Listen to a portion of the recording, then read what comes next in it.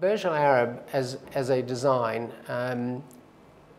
is really a visionary project. It was part of a continuum in the UAE to create a symbol for the UAE that would be recognisable. When we were asked to design a project, we were asked to come up with something that would be very much a representative icon for the UAE in the eyes of the world. When the young families and team members came out to Dubai in early 1993, there was nothing here that really set it apart. And the vision of the rulers here was to create a city-state and an economy that was moving away from oil and was engaging the rest of the world.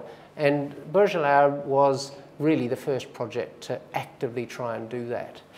Okay, the Burj Al Arab is 321 meters high, primarily because the detailed design architect that was sizing the pin on the top of the building decided that 321 sounded rather good as a height, and there's nothing more scientific than that about it. We chose a fabric wall because we knew that glass would create far too much heat gain and just not be a sensible cladding material for an atrium. And it would mean that the air conditioning costs would be too high. It just wouldn't be at all ecologically friendly.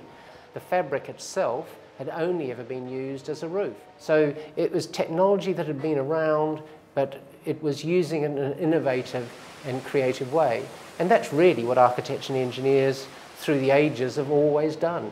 Picked up an existing piece of technology, developed it, and made it better.